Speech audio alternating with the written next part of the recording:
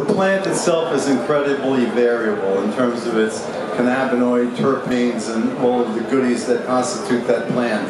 And likewise, humans are totally variable. And what you're looking for is an interface between the plant and the human being that's going to help restore health. And it's not something that's predictable.